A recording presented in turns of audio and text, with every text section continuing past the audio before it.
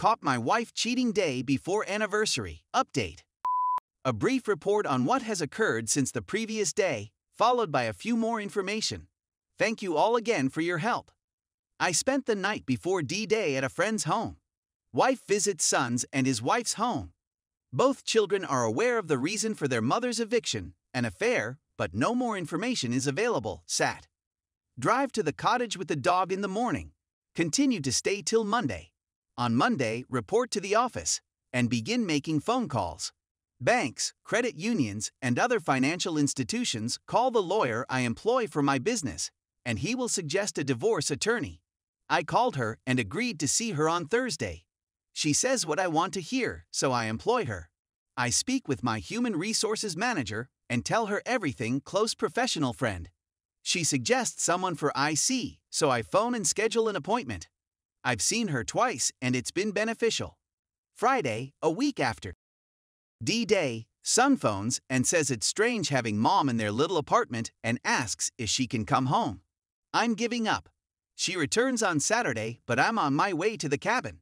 It was below zero all weekend, with night lows in the -20 to -25 area, just to demonstrate how much I didn't want to be near her. Monday, I drive straight to work. People at work adore my lab, and he is often indulged. I stay late, come home, and can't bear looking at her. Go watch TV in the basement till she comes down and asks if we can speak about it. I tell her I'm not ready and that she should leave me alone while she's here. Fry. The HR manager inquires about my well-being. Lousy, I tell her that I've been sleeping on the sofa or chair in the basement. She proposes I get a new bed, which is a fantastic idea. I'll go get one. Delivery is on Saturday. I considered burning the old one, as others have advised, but I don't want to clean up the mess. I go to work on Saturday and wait for the call that Ruck will be there in 30 minutes. I go out and get 2 subs for the delivery men while I wait for them. I tell them I'll pay for their lunch and offer them each $25 if they can do me a favor. Leave an old mattress against a tree near the street and return for it at the end of the day. They are perplexed, but I urge them to allow me 5 minutes. They will receive it before they arrive. I go in, remove the bedding, and something clicks that I have to inquire about.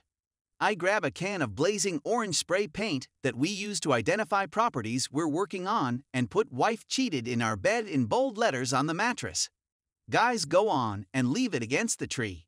Later, my wife complains that they neglected to remove the old one, which I assure her they will return for.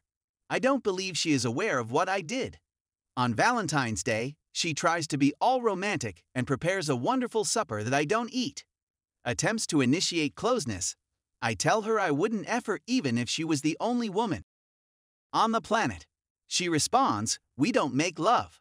I inform her that since she decided to F her boss, we haven't made love. I'm at a loss for words to describe her expression. She walks into the kitchen, trying not to weep. I guess this is as good a time as any to invite her inside LR and have a seat. I ask her what she wants to do, which I realize is a bad move, whether we should simply divorce and move on or attempt to cure this. She assures me she's prepared to go to any length to put things right, to make up for what she's done to me. I'm not sure how she'll make it up to me, but I tell her she has to inform the rest of the family before we can attempt to solve anything. She concurs. That was the most recent update that was deleted. 2/17 My father has been gone for 3 years. Her parents, sister, and brother-in-law all came over that night. We're all sitting in LR, and I'm trying to stay as far away from her as possible. They begin with, "What's wrong? We love you. Everything will be well," as if someone is very ill. I look at her and warn her that this narrative will not tell itself. Her father stares at me, and I think his eyes are screaming "oh no," as if he knows what's about to happen. I have to give her credit. She cried her way through it and poured her guts, even when I walked in on them in our bed. After a lengthy, awkward quiet, she asks, "Someone say anything." I say what they're meant to say, that you're a nasty person, that you've wounded me more than you know, that you've torn my heart out, that you've thrown away 29 years of our lives and damaged our family, not to mention what you two have done to his family. Was the truly so fantastic that it was worth it? I simply kept going, all the rage, hate, and betrayal I'd been harboring within erupting. I had no idea I could be so harsh.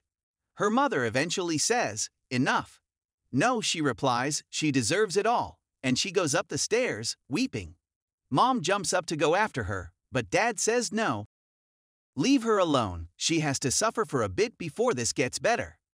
We converse for a bit, and they give support and tell that if I need anything, I should simply ask. I've been in IC, and I believe I'll be okay, but I appreciate it. I assure them that despite everything, I still love her, and that she will need them more than I do. I retire to bed and sleep better than I have since D-Day. Before I leave the next morning, I walk into the guest room and see she didn't sleep and has been weeping all night. I believe that for the first time since D-Day, the severity of what is occurring has really dawned on her. I believe telling her family and having me go off on her as I did helped her get out of the affair fog. She seemed to be displaying genuine contrition. I tell her we need to speak, and she listens more than she talks. I explain that I'm 99% leaning towards divorce, but I'm still clutching to the 1% life raft. That if there is any possibility, she must do what I ask in order to assist me in getting over this. She says she'll do anything as long as she doesn't have to do anything right now. I recall telling her a tale I told her after my father died. When I was 17, my father told me that you would face adversity in life, but how you manage it will reveal more about you than the adversity itself. Never, under any circumstances, make crucial judgments while you are unhappy. At the time, I was thinking, "Yeah, Dad, whatever." I start crying as I remark, "I wish he was still here so I could tell him I was truly listening." She stands up and offers me a hug.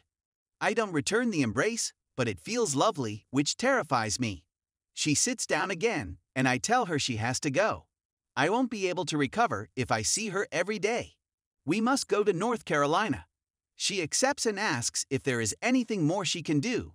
I tell her I'm too emotional right now to think clearly, and I'll leave it to her to figure out what else. I phone my lawyer on my way to work to ask if I can see her today. We meet for coffee since she is on her way to work. I explain her what's been going on with the 99-1% and so on. If I take that route, ask her to draft divorce papers to get things started. She suggests that if I have the time and the means, I locate an apartment for my wife and pay for the first month's rent. That if it gets all the way to a court, this will demonstrate my good faith in reaching a peaceful settlement. I agree, and she promises to have something for me to review by Monday. When I get to work, I phone a real estate broker for whom we've done a lot of business over the years. Inform him of the situation and what I need. He claims to know a decent rental agency and will have him contact me.